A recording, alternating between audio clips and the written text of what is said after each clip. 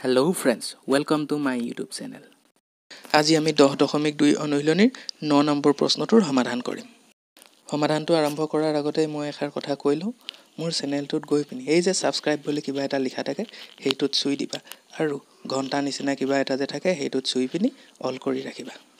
তেতিয়া মই আপলোড কৰা প্ৰতিটো ভিডিঅ' সকলোতকৈ আগত চাব পাৰিবা। এতিয়া আমি প্ৰশ্নটো লৈ আহিছো, মই প্ৰশ্নটো এবাৰ পঢ়ি দিছো। ও কেন্দ্ৰযুক্ত বৃত্তৰ XY আৰু X' Y' দুডাল সমান্তৰাল স্পৰ্শক আৰু স্পৰ্শ বিন্দু Cত আন এডাল স্পৰ্শক AB এ XYক 8 আৰু X', Y' Bত কাটে। প্ৰমাণ কৰা যে কোণ AOB সমান 90 ডিগ্ৰী। তোমালোকে এতিয়া কাষৰ চিত্ৰটো চোৱা। আমাক প্ৰশ্নটোত দিছে যে XY আৰু X', এই দুডাল সমান্তৰাল স্পৰ্শক আৰু ইহঁতে বৃত্তটোক ক্ৰমে P আৰু Q বিন্দুত স্পৰ্শ কৰিছে। আকৌ আন এডাল স্পৰ্শক AB দিছে, এই AB ডালে বৃত্তটোক C বিন্দুত স্পৰ্শ কৰিছে। আমি এতিয়া প্ৰমাণ কৰিব লাগিব যে এই AOB কোণটোৰ মান 90 ডিগ্ৰী। আমি এতিয়া সমাধানলৈ আগবাঢ়িছো। সমাধানত লিখি লৈছো, যিবিলাক দিয়া আছে সেইটোৱে লিখি লৈছো। আমি লিখিছো দিয়া আছে ও কেন্দ্ৰযুক্ত বৃত্ত এটালৈ টনা XY, X', Y' আৰু AB স্পৰ্শক তিনিডালে বৃত্তটোক ক্ৰমে P, Q আৰু C বিন্দুত স্পৰ্শ কৰিছে। XY সমান্তৰাল X', Y'। আমি প্ৰমাণ কৰিব লাগে যে কোণ AOB সমান 90 ডিগ্ৰী। এইটো প্ৰমাণ কৰিবলৈ এতিয়া আমি OC সংযোগ কৰিব লাগিব। অংকনত সেইটো লিখি দিছো OC সংযোগ কৰা হ'ল বুলি।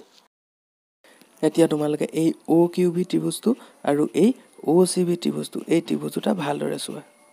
তেতিয়া তোমালোকে দেখিবা যে এই OQ আৰু OC এই বাহু দুডাল সমান, কাৰণ ইহঁত একে বৃত্তৰ ব্যাসাৰ্ধ হয়।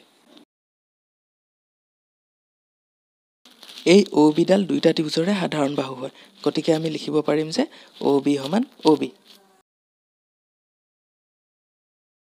এই BQ আৰু BC একেটা বহিবিন্দু Bৰ পৰা এই বৃত্তটোলৈ টনা দুডাল স্পৰ্শক হয়। আমি জানো যে এটা বহিবিন্দুৰ পৰা বৃত্তলৈ টনা স্পৰ্শকবোৰৰ দৈৰ্ঘ্য সমান, গতিকে আমি লিখিব পাৰিম যে BQ সমান BC।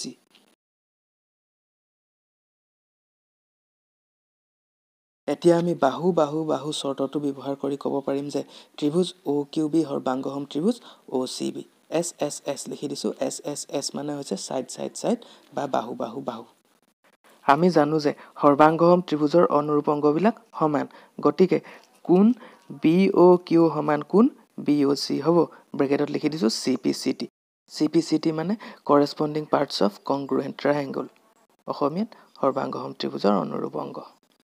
এইটো আমি সমীকৰণ 1 দি ৰাখিছো। এইবাৰ তোমালোকে এই OPA ত্ৰিভুজটো আৰু এই OCA ত্ৰিভুজটো, এই ত্ৰিভুজ দুটা ভালদৰে চোৱা। তেতিয়া তোমালোকে দেখিবা যে OP সমান OC, কাৰণ একে বৃত্তৰ ব্যাসাৰ্ধ। এই OA বাহুডাল দুইটা ত্ৰিভুজতে আছে, অৰ্থাৎ OA ত্ৰিভুজ দুটাৰ সাধাৰণ বাহু, গতিকে আমি লিখিব পাৰিম যে OA সমান OA।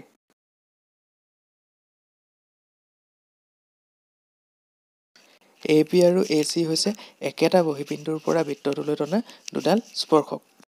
আমি আগত কৈয়ে আহিছো যে এটা বহিবিন্দুৰ পৰা বৃত্তলৈ টনা স্পৰ্শকবোৰৰ দৈৰ্ঘ্য সমান, গতিকে আমি লিখিব পাৰিম যে AP সমান AC।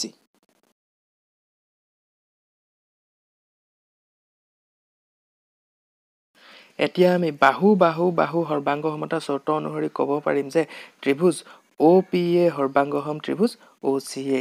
SSS লিখি দিছো। SSS মানে বাহু বাহু বাহু। সৰ্বাংগহম ত্ৰিভুজৰ অনুৰূপ অংগবিলাক সমান, গতিকে আমি লিখিব পাৰিম যে কোণ AOP সমান কোণ AOC। CPCT বুলি লিখি ৰাখিছো, মানে সৰ্বাংগহম ত্ৰিভুজৰ অনুৰূপ অংগ। এইটো সমীকৰণ 2।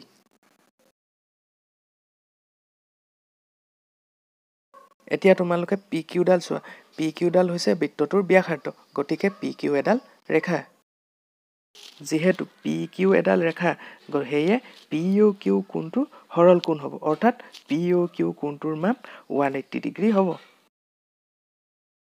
তোমালোকে চিত্ৰটো ভালদৰে চোৱা। চিত্ৰটো ভালদৰে চালে দেখিবা যে কোণ BOQ, কোণ COB, কোণ AOC আৰু কোণ AOP এই গোটেইকেইটা কোণ লগ লাগি POQ কোণটো গঠন কৰিছে।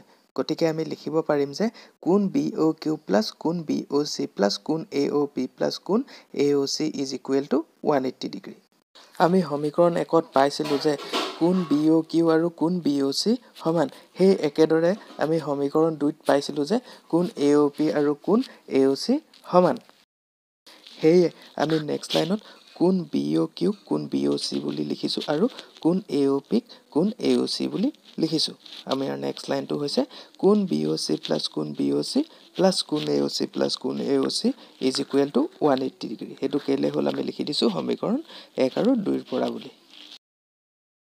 কোণ BOC প্লাছ কোণ BOC হ'ব 2 কোণ BOC আৰু কোণ AOC প্লাছ কোণ AOC হ'ব 2 কোণ AOC। গতিকে আমাৰ নেক্সট লাইনটো হ'ব 2 কোণ BOC প্লাছ 2 কোণ AOC সমান 180 ডিগ্ৰী।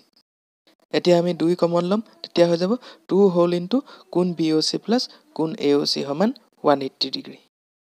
2টোক যদি সমান চিহ্নৰ সোঁ হাতলৈ লৈ যাওঁ তেতিয়াহ'লে সি 180 লগত হৰণ হ'ব। গতিকে আমাৰ নেক্সট লাইনটো হৈ যাব কোণ BOC প্লাছ কোণ AOC is equal to 180 degree বাই 2। এতিয়া তোমালোকে চিত্ৰটো ভালদৰে চালে গম পাবা যে কোণ BOC প্লাছ কোণ AOC হ'ব কোণ AOB আৰু 180 ডিগ্ৰী বাই 2 হ'ব 90 ডিগ্ৰী। গতিকে আমি লিখিব পাৰিম যে কোণ AOB is equal to 90 degree. এইটোৱে আমাক প্ৰমাণ কৰিব দিছিলে, প্ৰমাণিত হৈ গৈছে। এই সমাধানটো বুজি পোৱাত যদি কাৰোবাৰ কিবা অসুবিধা হৈছে মোক কমেণ্ট কৰি জনাবা আৰু এইটো যদি ভাল পাইছা লাইক কৰিবা, লগৰবোৰৰ সৈতে শ্বেয়াৰ কৰিবা আৰু মোৰ চেনেলটো ছাবস্ক্ৰাইব কৰিবা।